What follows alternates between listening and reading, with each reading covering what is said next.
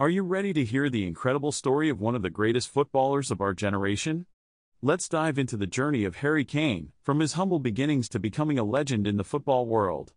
Harry Edward Kane MBE, born on July 28, 1993, started his senior career with Tottenham Hotspur in 2009. Loan spells at clubs like Leyton Orient, Millwall, Leicester City, and Norwich City helped him develop into the player he is today. Under the guidance of Mauricio Pochettino, Kane's involvement at Tottenham increased, leading to numerous accolades. He was named PFA Young Player of the Year, finished as the Premier League's top goal scorer, and helped Tottenham to a runner-up position in the UEFA Champions League.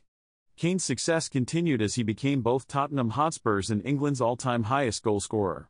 His performances on the field have earned him praise for his strong link play and goal-scoring abilities.